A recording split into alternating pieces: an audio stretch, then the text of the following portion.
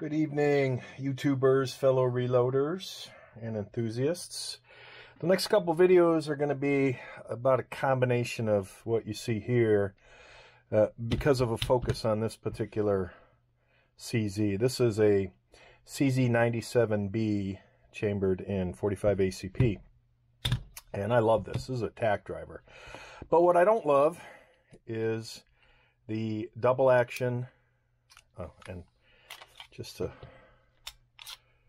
so the goobs who freak out over loaded versus unloaded don't freak out. I'm not the biggest fan of the double action trigger. It's a relatively heavy trigger at 9.5 plus pounds, 9.5, 10 pounds. And in single, it's about 4.5 to 5 pounds, but a lot of travel, and I can't, and then the reset is really far as well. So I jumped online and I started poking around for trigger spring kits and whatnot, and there is a dearth of options for the CZ97 as opposed to the plethora of options for the CZ75 and 9mm. So this particular video is not so much about this CZ, but this CZ is driving the next couple of videos, so I will throw that off to the side. And I thought to myself, when I started looking at spring kits, and when you see the prices of some of the trigger spring kits and whatnot, they're across the board for cost and parts, meaning relatively inexpensive to quite expensive. And one of the things that got me thinking was, all right, is my janky old mechanical trigger pull measuring method accurate versus, say, an electronic version, a digital version of this? So like anyone else, I looked online, and the two big versions of the digital trigger pull mechanism is the lighten and the wheeler. And depending on who you talk to and what video you watch, pros and cons of each. But then I thought, you know, I've got this janky old thing I've had for years, and it's done the job. You know, is it accurate?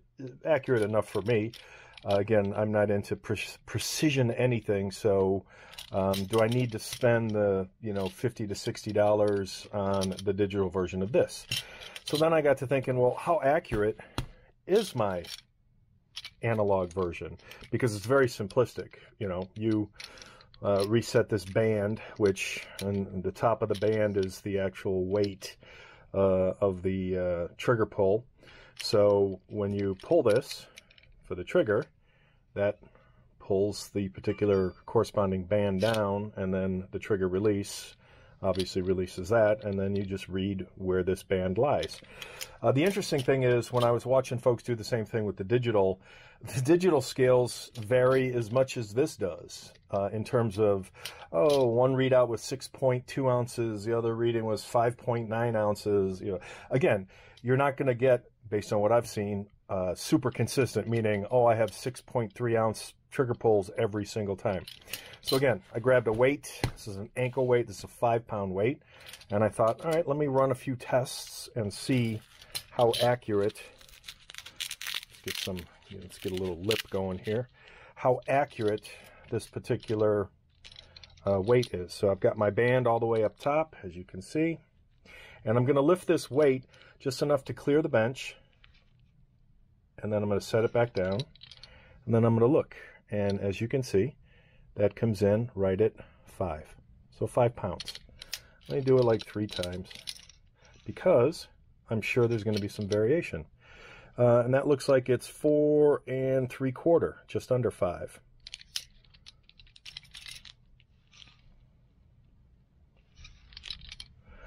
Another one that's closer to 4.5. Maybe I need to lift it up higher. And that's another one at almost a little over 4 3/4, but not quite on the 5-pound line. Try and get some meat in here. Alright, so that's about as centered as I can get it. And that's coming in, again, past 4 3/4, but not quite 5, closer to 5. So I'm going to say that this is reasonably accurate for my needs. And that one looks like it's right on 5. Yeah. So I'm going to say this is accurate enough for me, meaning it's not wildly inaccurate, and it's relatively consistent, again, for my needs. So I'm going to use this, and I'm going to measure the trigger pull on this particular firearm in single action, and it's unloaded.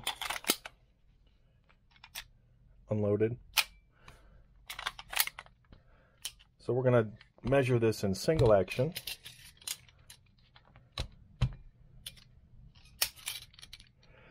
Looks like 5.5.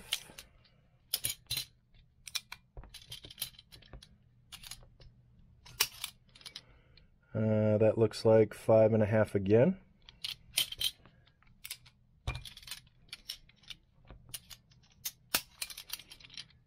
And that looks like right on the 5. Let me do one more. And that looks like right on 5, a little over 5. So I'm going to say between 5 and 5.5 pounds on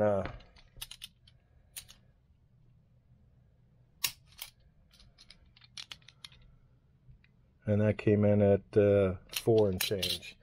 And then for the double action, that is just really long, and then the reset is really, really long as well. So let's see what we've got for double. Wow, that's coming in at 9 1/4.